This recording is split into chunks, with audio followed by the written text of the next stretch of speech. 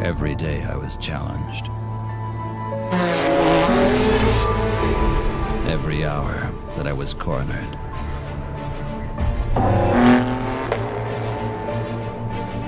Every hundredth of a second my limits were exceeded. Every moment of intensity.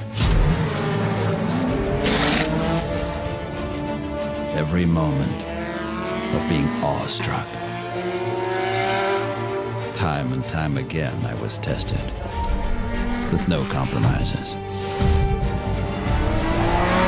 Every one of those moments made me who I am, honed me to extremes, prepared me for the toughest tests on the track, because this is what I was born for.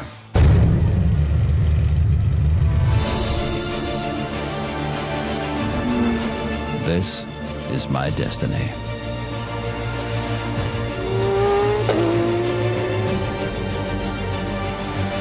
Me, the spearhead of the family.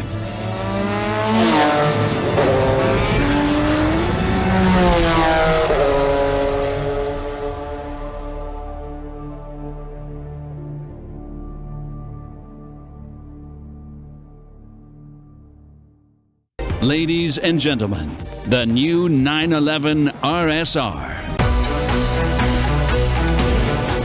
Please welcome member of the Executive Board Sales and Marketing of Porsche AG, Detlef von Platen. Good morning, everyone. How do you like my company car? I'm just kidding. But wow, what an awesome new race car.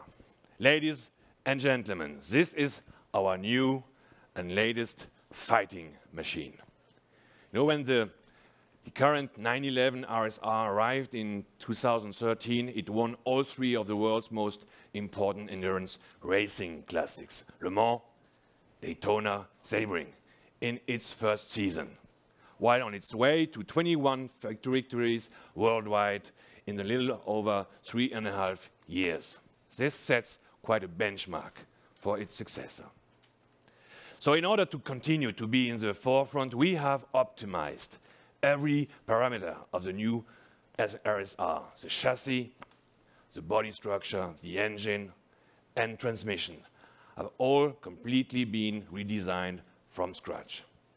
Now, applying all the freedoms of the regulations enabled us to position the engine farther to the front of the vehicle.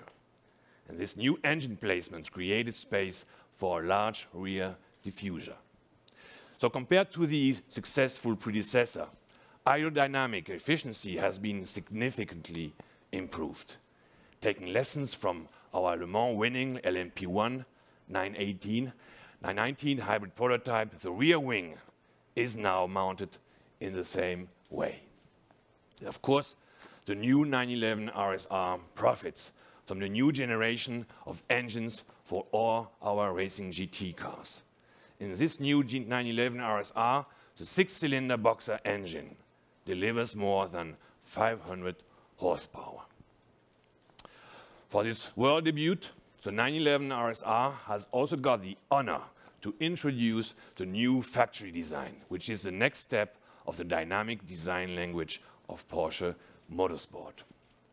Our new 911 RSR will compete in 19 races in 2017 across both the World Endurance Championship, including the 24 Hours of Le Mans, and the IMSA WeatherTech Championship here in North America. We hope to see you at its debut in January at the Rolex 24 Hours at Daytona.